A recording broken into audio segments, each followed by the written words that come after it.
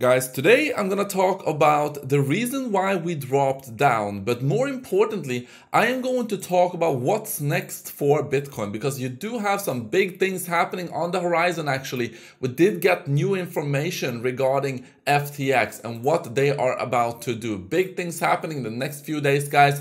Make sure to stick around from the beginning until the end. Welcome back, everybody. My name is Chris, bringing you cryptocurrency videos every day, teaching you how to make money in this market. If you are new to the channel, then make sure to subscribe and activate the bell right now. So let's get straight into it, guys. So what you can see here is that Bitcoin did see a drop yesterday. We did see a pretty decent drop, to be honest, all the way down to $24,900. Now, I said yesterday, once this happened, that Bitcoin is breaking down. I did tell this on Twitter. The bulls need this to rally back above the red line here, because we were at a critical point here when we were below the red line. Now, luckily, we did see us come down to the orange line down here. And from that point, you did see a massive pump up above the red line. So we didn't close a lot of candles below the red line. In fact, we only closed, well, you did have this red candle closed here, and then you had this big reversal candle,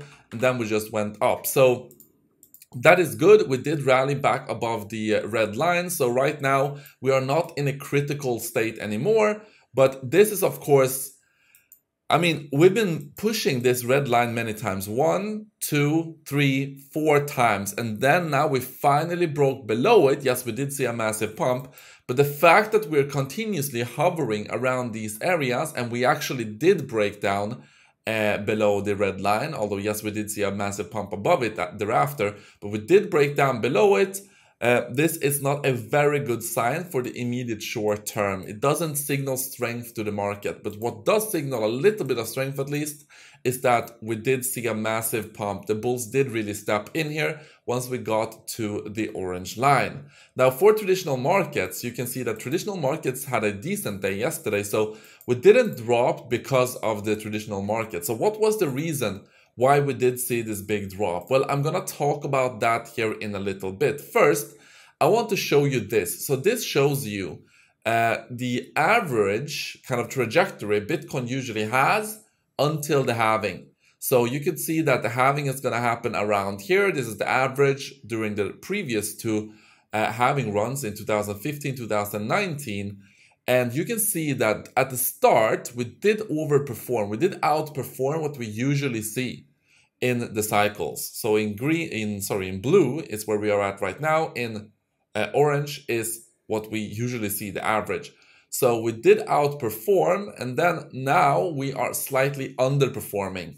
So this would suggest that we are more or less gonna go sideways, and this is a disaster. Like going sideways for even longer. I mean, it seems like we've been going sideways for so long already, but going sideways into the halving. This is what this chart is suggesting. So let's be prepared for some continuous boring action for Bitcoin and some sideways action until we reach the halving. Now, for me personally, I think that things are going to become more volatile pretty soon. I do think that we are going to see more volatility, but there's just so many things right now people are just skeptical about. People are fearful for a lot of things right now for crypto. One of those things is that we did get some more information yesterday regarding the assets that FTX holds.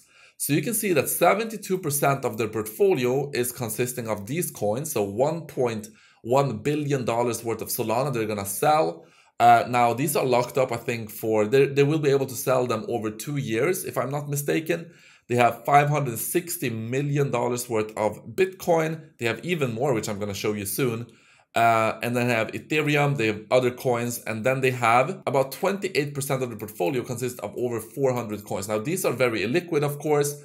So the moment they start to sell these coins, well, they are gonna go down in price a lot. So this is why we are also seeing a lot of fear in the market right now, because FTX holds so much crypto, and especially with these smaller altcoins, they could drop the price of these ones significantly should they start to aggressively sell. Now, we do know that they are looking to sell $200 million worth of crypto every week, actually.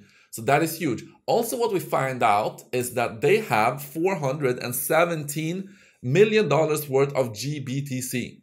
Now, GBTC, you know, is filing to have their GBTC Trust converted into an ETF.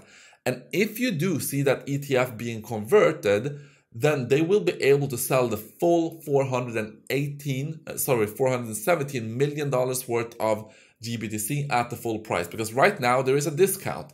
I think GBTC is down like 30% compared to the actual Bitcoin. So this is why they're not selling it right now. They want to see that ETF being approved and then they could start to sell, which kind of is a bad thing. Like, we are looking for the ETF to be converted, but at the same time, that would give the opportunity for so many entities to just dump their GBTC immediately and take out their money. So don't expect a massive pump immediately after the ETF is approved.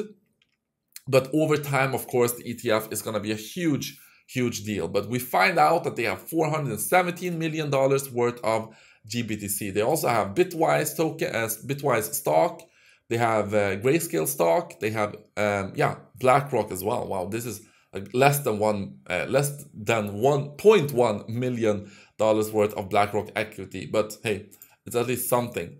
Now, one more thing that we find out is that they do have several other entities as well, equity investments in StockWits, TOS, Triple Dot.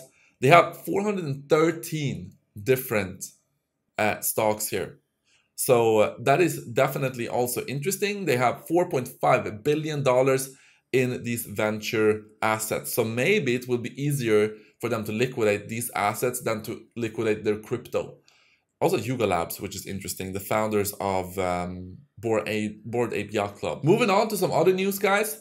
We do have FTX who are looking to potentially claw back retail money. Now, what does this mean? It basically means that the people who withdrew their money 15, 30, 60, or 90 days before they filed for bankruptcy, they might be forced to send back their money. So in other words, if you were concerned about FTX, you withdrew your money, and then everything went south. Of course, they stopped withdrawals, they stopped everything.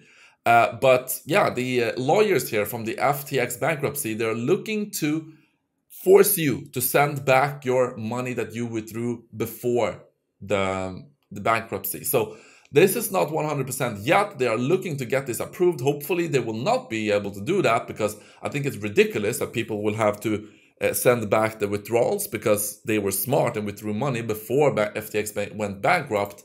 So we will see what comes out of this. Now, also, in the macroeconomic situation right now, we do have some very interesting developments. The banks in the US saw their biggest weekly deposit outflows since the collapse of Silicon Valley Bank. Now, the total bank deposits plunged to $17 billion last week alone. So this is huge, because this is in combination with the fact that the banks are they're borrowing money like crazy from the Fed to be able to sustain themselves. So they need to borrow money from the Fed for people to withdraw their money from the bank. And this is what you saw before the banking crisis of Silicon Valley Bank and when everything went south. Now, there's two ways to look at this, just like you know. I've talked about this at length already. The first thing is that you're going to see a banking collapse and that the economy is going to get hurt and that everyone is going to get wrecked and such. Now, the second thing is that the Fed will want to prevent a banking collapse. Like what happened the last time? Well, the Fed basically stepped in, or the Treasury stepped in, the FDIC stepped in and basically bailed out the banks again. So if you see that, that is going to lead into assets continuing to go up most likely. So depending on the reaction, if you do see another banking crisis, depending on the reactions of the US, that is going to have two different effects. So we will see. We'll just have to keep watching what is being said here and what is most likely to happen. Guys, if you want to start trading yourself, make sure to claim up to $30,000 in deposit bonuses over on BYBIT. Also up to $60,000 deposit bonuses over on OKX. So make sure to take advantage of that. Guys, this is what I got for you today. Thank you so much for watching this video, and I will see you in the next one.